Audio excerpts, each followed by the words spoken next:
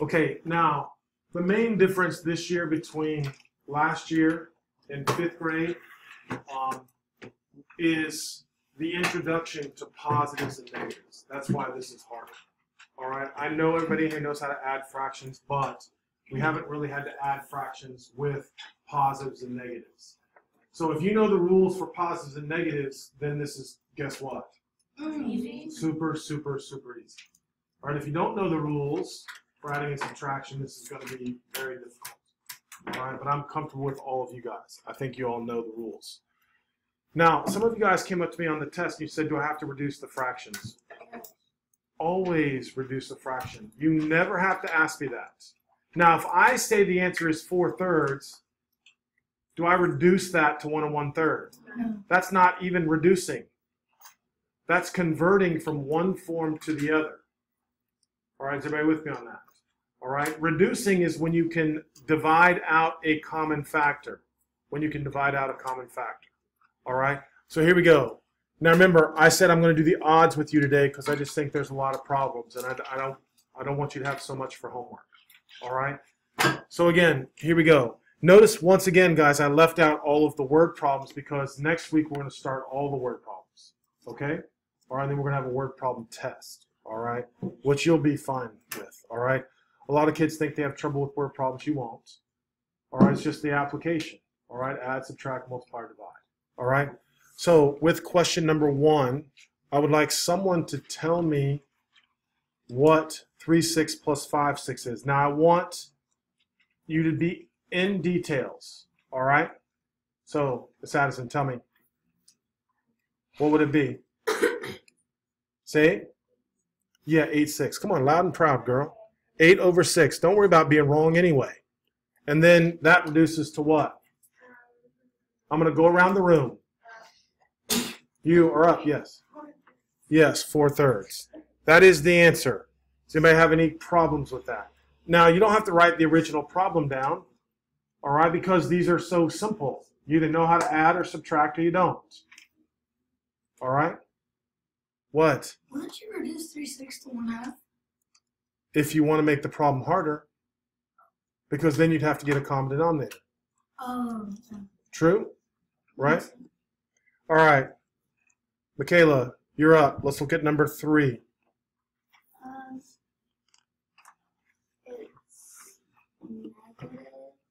-6/5. Beautiful.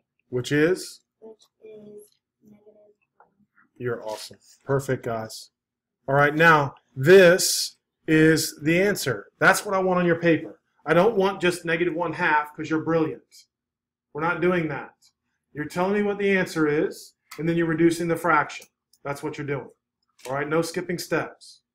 All right, now remember we talked about neatness. So I want you to skip a line. All right, I want you to work on your neatness. Don't be sloppy. All right, that's part of the discipline. All right, number 5. Okay, Elise. Oh, okay. So you add 3 and 9 at first, so then it's 9 and then 8/8. Beautiful. 9 and 8/8. So then it equals 10. So that equals 10. Now, I expect some of you to say, wow, I don't remember that. Is everybody comfortable with 9 and 8/8 is the same as 10, right? Anybody have any issues? For a second, you need Nope. Because 8 divided by 8 is what? 1. 1 plus 9 is 10. All right. Ben, number 7. All right. What is S, please? S is 2/7. Minus, what's T? T is -3/7. So do I write minus negative? No. I just write what? Just 3/7. What type of 3/7? So let me show you what I mean. Here's what everybody should write down, I guess. And then you can see what I'm saying. Do we write the double negatives now in math? No. Ben, do you understand me or not? Yeah. Okay. It's because you looked a little confused. Are you good? So how do I really want you to write this? Bless you. How do I really want you to write that? 2 over 7 is 3. No. Double negatives. No, stop talking. This right here is automatically a what? Yes, there you go. So I need you to remember that, okay? Double negatives mean what? Positive. So I just want you to rewrite this as 2/7 plus 3/7. And what is 2/7 plus 3/7? He knows. 5 over 7. All right, now what I'm going to do is I'm going to shrink this down a little bit. And then I'm going to ask somebody just to make sure I'm correct. Hold on a second. Bless you again. Are we understanding this? Is that good? Yes, I was just wondering, do we have to write out the double negative? No, I don't want you to write out the double negatives. All right, whenever you see minus and negative, just write what? Just write a plus. All right, now sometimes you might make careless mistakes. You got to be real careful. Question? I'm confused on when you're doing the negative, how do you know the answer is negative? Okay, so tell me which one. Do you want me to go back to number 3? Yeah. So what's 4 minus 10? You see what I'm saying, right? That's all, right? You're just doing it just like it's an integer, right? That's all. Same rules apply. Same rules apply. All right, so now I'm on number 9. Go. Negative 6 over 7. But I know what's R, though. Oh, R is negative 4 over 7. So negative 4 over 7 minus, 2 over 7. which is, Negative 6 over 7. I'm happy with you, negative 6 over 7. Everybody comfortable with that so far? Everybody comfortable? Tell me. If we have an improper fraction. I don't have one yet. What? Okay, so for number 7, all I did was write the 2 over 7, and then I put the minus there, but I changed them. We said, I don't care how you do it. Right? I honestly don't want you putting minus and negative. I just think that's a waste of time. Everybody understand here, 2 negatives makes a what? Positive, right? Ben, you understand that now, right? No, I should understand what you're saying. You understand me though, right now? That's all I'm asking. All right? Good. All right, so now I'm on 13. All right, so here we go. Aiden.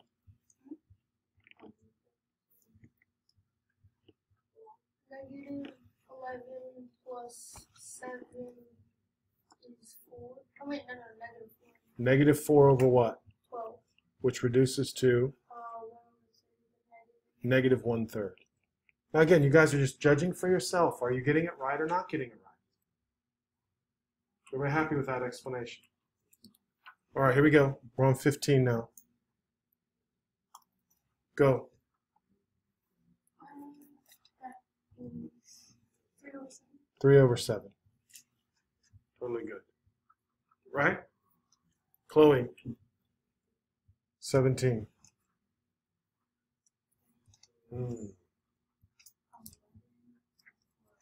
Yes, 11 and 4 over 9. We got to be careful. Does anybody have any issues with that? Because you're subtracting the whole numbers and subtracting the fractions. Now it's definitely going to get harder.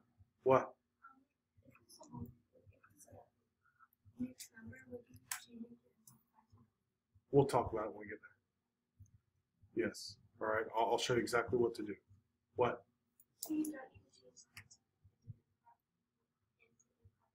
No. No, we don't. All right. You don't convert from an improper to a mix. You with me? Okay. Yes, ma'am. I don't know. I think we just talked about the 4. What's 5 minus 1? 4. Right. So let me just show you what this means again. This is the same as 12 and 5/9 minus 1 and 1/9. Remember that? So you just get rid of it. Yeah. That's all.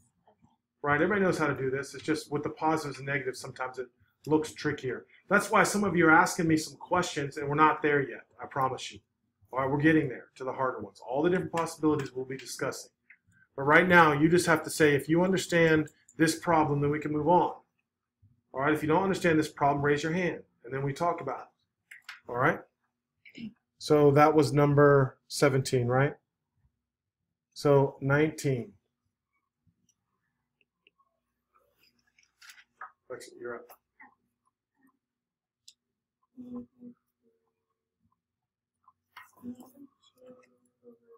That's right, negative 2 over 11. Anybody have any issues with that? Everybody good? Thought so. All right, let's continue on. 21. What's the matter? No, we're just going right down the road. All right, everybody's going to get a shot today because I need to make sure everybody remembers their fractions. Olivia, go. 21, please.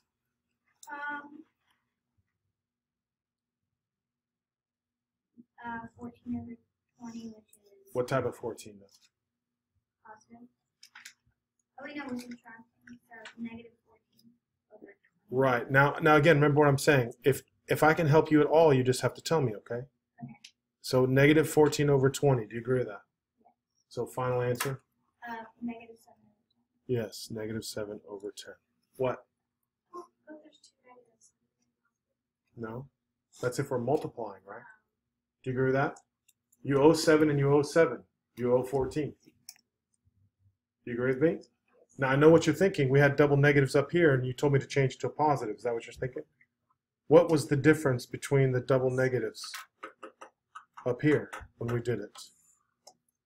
It was right here. The double negatives are right next to each other. Right here. You know what I'm saying now, right? All right, here we go. Hey, come on in. Join the fun. Round of applause for you today in chapel. 23. Tell us. Thank you.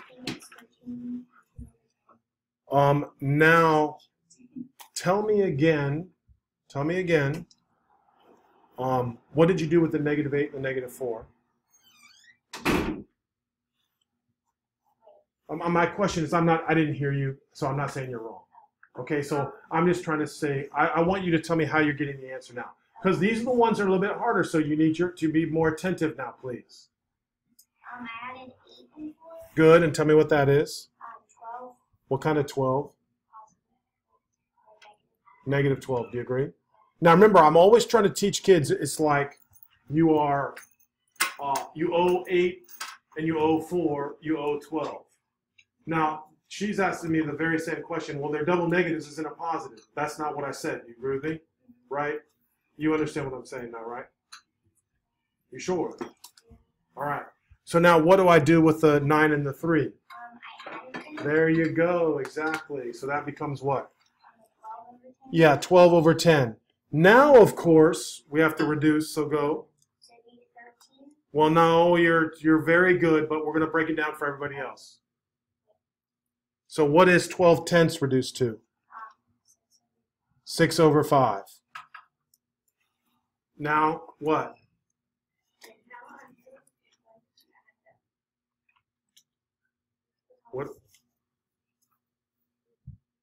What would you want me to do? Why? So if I said to you, negative 3 tenths minus 9 tenths, you would tell me what?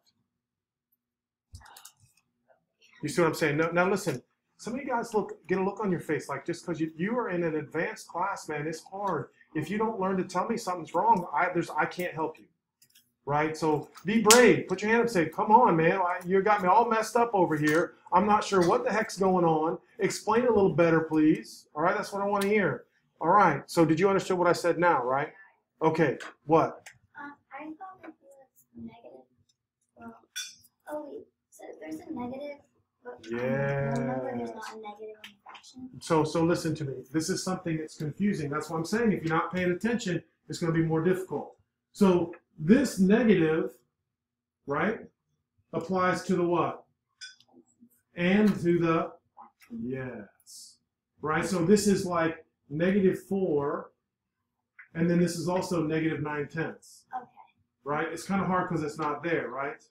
But you need to think of this whole entire thing as negative. This whole entire thing is what? Negative. So just like that's a what? -3, that's also a what? -9, which makes the -12. I know what you meant. Come on. So you want it to be -12 from 6 over 5, not like 13. I'm not there yet. We're not there yet. She had it all correct. I'm saying I want it written out so everybody can clearly understand my directions. The first thing is this, everybody should have on their paper, this right here. If you don't understand that, we're in big trouble. You have to understand that step. There's no point in me going any further. Now, the next rule is automatically reduce fractions. And she reduced it, just like I told her to 6 over 5. Now, you are never allowed to have a mixed number with an improper fraction. All right? So is it easier to change that to 1 1/5, or is it easier to multiply 5 times 12 plus 6? I think it's easier just to change that to 1 1/5. So the final answer is, what type of 13? -13. Yes, brilliant. If you understand that, then you've got it all under control. If that was a problem for you, we need to talk. -13 1/5. Go. Because 6 is the same as 1 1/5. Right? And there's 12 of them already. And there's another 1, so that makes 13. True? And the 1 is really a what? -1. Hopefully you understand what I'm saying on that. Right? Hopefully. All right? The negative, sometimes my math teacher just told me, just pull out the negative and just do everything else and then put the negative back in. But I wanted to understand, what were we doing? Why were we doing that? Right? And I'm trying to tell you something, guys. Listen to me one more time. The 12 is positive or is it negative? Negative. Is the 6/5 positive or negative? It's negative, not positive. Even though there's not a negative sign out in front. And I know you know that, right? But sometimes you're not 100% sure. That's why you got to ask me questions. Everybody happy with that explanation? All right. I'm on which one now? That was a very good problem. Very good problem. All right. So let's take a look at 25. Who's up?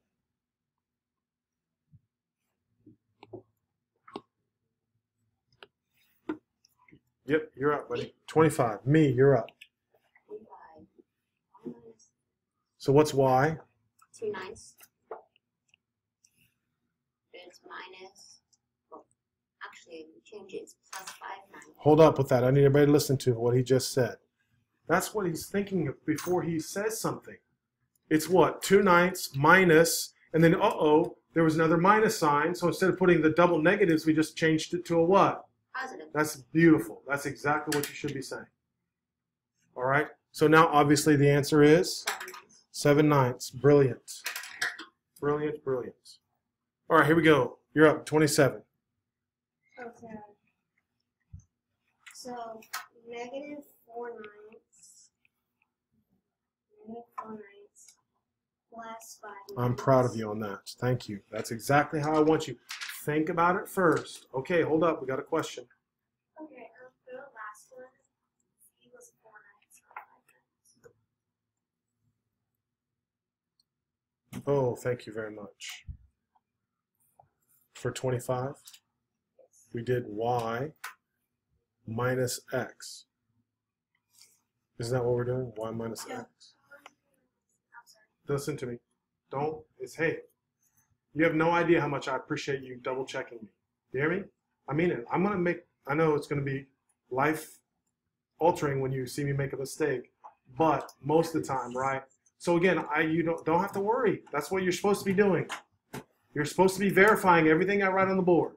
And if it contradicts what you're writing on your paper, don't change your paper to my answer until you understand what the problem is. Right? That goes for everybody. You should be correcting me. All right? Perfect. That's exactly what I want to hear. All right, so where were we at here for 27? Who's on 27? Okay. Did you tell me the answer yet? No. What is it? I got 1/9. You're awesome. 1/9. But I thought it was negative first, but I didn't understand. Well, now you're making yourself look bad. Just 1/9 is the answer. You didn't have to tell me you thought it was wrong at first. Do you understand it's 1/9? Yeah, so why is it a negative? If you owe me $4 and you have $5 in your hand. Oh. Oh, yeah. You just wanted to get on the channel. I know that. Yeah, you did. All right, here we go. Ooh, something I haven't taught you. Find the distance between -7/15 and -4/15. What would you say that would be? What would it be? Would it be 11? Just the number 11? 11 over 15. We're doing number 31. Wait. Tell him. The Distance between. isn't it 7 over 15 and 4 over 15? I'm asking for an answer. You're giving me a question. What is that? Tell him. Is it -3? Is distance negative or positive? Positive. So it would be what? 3 Over 15. 3 over 15. Oh. Everybody agree with that? 3 over 15. You see that now, right? Yeah. Because they're both negative. So for 31, I've got 3 over 15. And of course, we wouldn't say 3 over 15. We'll go ahead and let James. 1 over 5. 1 over 5. Shh, no one's talking to you. You've been so good today. Uh-oh, we got a problem. What was the problem that you did on the other page before? What was the On the other problem page. on the other page that I did That you before? did like at the bottom? 27? Shh. Were we over here? That one? What phone was that one? That was number 27. Oh, okay. The one right underneath 27. Oh, sorry. I didn't know that. Okay. No, I'm kidding. Teasing. All right. You happy with that answer now? Yes. All right. Let's see, Smarty Pants. Let's see if you can get this one right. I'm not the smartest though. Oh, I didn't call you the smartest. I said Smarty Pants. I'm not smart. Oh, that's what? You're in a pre-Algebra. Oh my goodness. Stop with the. He's trying to be Just modest. go. Here we go. What's the distance between -3/16 and 3/16? Was it 7 or 16? How did you get 7? 7 because 3, 2, 1, 0. 1, 2, 3. So I like what you're doing, but mentally, guys, and this goes for everybody. Pay attention. If I'm here at -3/16 and I walk to 0, how far did I walk? How far did I walk? 3 over 16, right? And then from 0 to 3 over 16, I walked how much? So altogether it would be, yes, there you go. That's what I want you to think about it. 6 over 16, but of course we wouldn't write that down. We would say 3 over 8. Beautiful. 3 over 8. All right? There we go. That's a good job. All right? 35. Uh-oh. We've got lots of good problems here. You're up. Let's give it your best shot now. Okay, so you can't have, you can't have a mixed number, you have to change your No. No, we're not doing that. It's easier to work with whole numbers and mixed fractions, not improper. Wait, then, okay, so, So look up for me. I want to show you something. And not show you something necessarily, but I'm going to guide you through this. All right, so tell me this is what? Now what I would do is I would say, what's that? So what would the answer be? If I just did the highlighted problem. That's correct. So now I have -4/9. Uh-oh, that was funny. -2 4/9. Like this. Do you agree with that? Now here's where I'm trying to help you with your number sense and understanding numbers better. So now what's the final answer?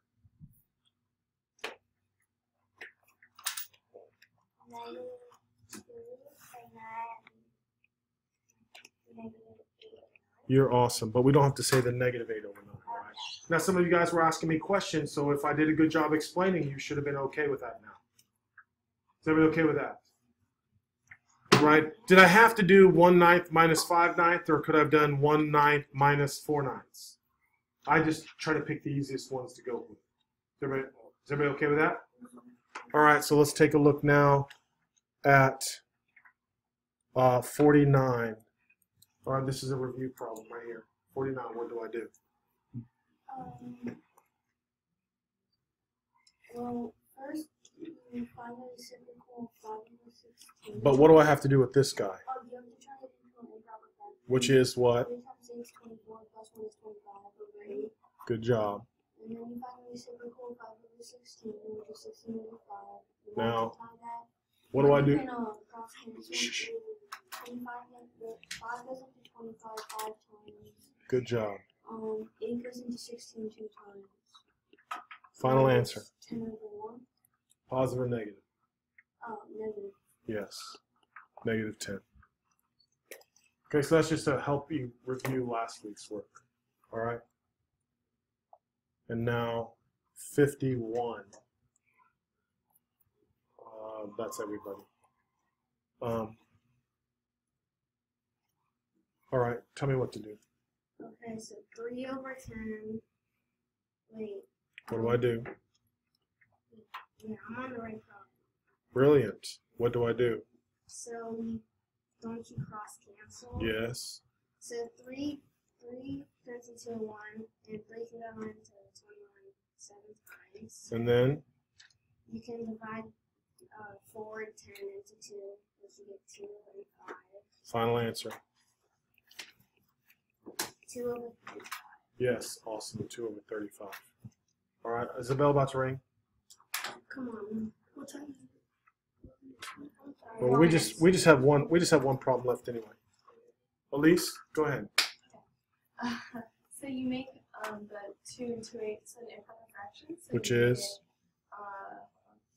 Get, 38 over 18. Brilliant, girl. And you cross cancel. 38 becomes a 2, and 19 becomes Wow, a 1. very nice work, girl. And then it's 10 over 18. Wait a minute, though. Now listen, no, you're right. But listen to me, kiddo. Always don't have to cross. You can do up and down, too. Oh, you can? Oh, Yes. Okay.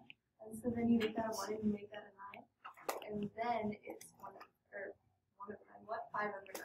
Right. Now you said 10 over 18, right? Yeah. So you would just then do what? Reduce it at that point. You would be on that. That's why you can reduce up and down. Welcome. For those of you guys who did not know you could do up and down. The reason why I can do up and down is because I can reduce up and down here.